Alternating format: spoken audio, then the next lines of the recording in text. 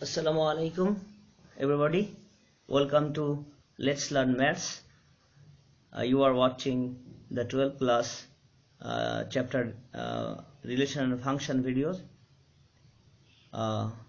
This is presentation number 4.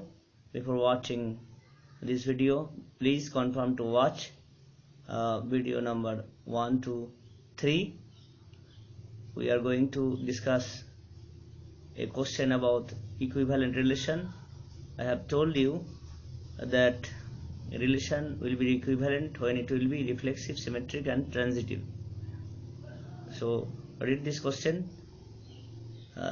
Show that the relation on the set A, what x belongs to z, and the boundary of x is 0 to 12, given by r is equal to ab, where absolute value of a minus b is a multiple of 4, is an equivalent relation. Also find all elements related to 2.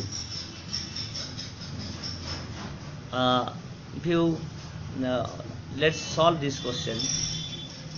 See, here given the boundary of a,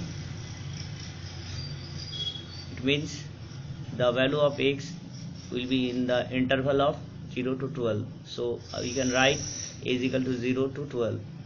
Also given r, a, r, b is nothing but the absolute value of a minus b is a multiple of 4. So first of all, to prove it reflexive, we must take a number when you divide from itself, then it will be 0. It means a is equal to 0, and 0, you know, a multiple of 4. So a is a reflexive relation. And the next, you see, if you take the subtraction of a minus b, and put in a absolute value, then it will be equal to b minus a and put in a absolute value. It means if you subtract from 4 minus 8, it will be minus 4, and if you subtract from 8 minus 4, it will be 4. Both absolute value is divisible by 4. So this is right. It means ARB and BRA both are equal. So this is symmetric. And third number, say a minus b and b minus c both belongs to a.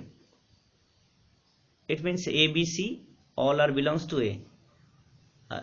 Now for this a minus b is a multiple of 4, so I have thought that a minus b is equal to 4k1 and b minus c is equal to 4k2, so I have thought is equal to 4k2 because b minus c also is a multiple of 4.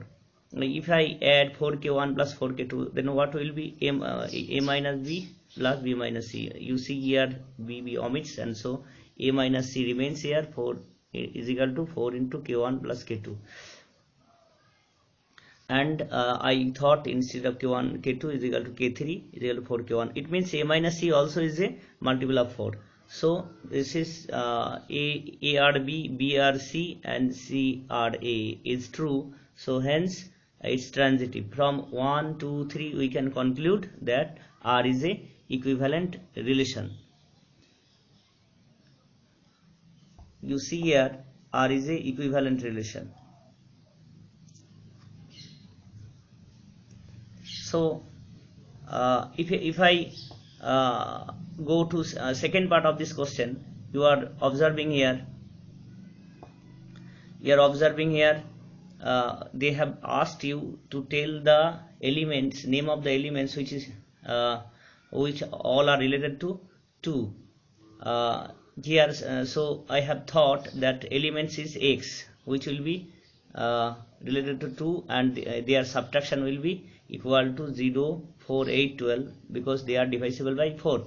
So the elements if x, there must be the absolute value of x minus 2 will be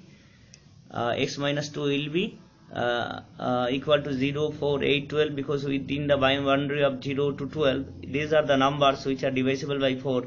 and the question asked the element's name, that is x, which is related to 2, so x minus 2 must be is equal to 0, 4, 8, 12, and so we have written this equation, and from this equation we have solved x is equal to 2, 6, 10. Yeah, if you take 12, then it will be x is equal to 14, which is not in this set, so you can't take the value x is equal to 14, so the result is 2, 6, 10. In this way you have to calculate the elements which are related to, if the question was asked find the elements which is related to 3, then you have to put here x, and here you have to put here 3, then the number of elements which are divisible by 4 you have to written here.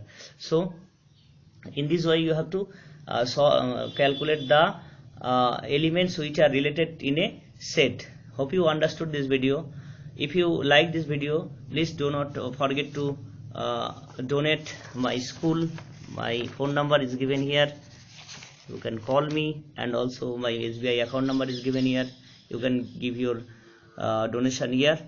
Till that, have a goodbye. Khuda Hafiz.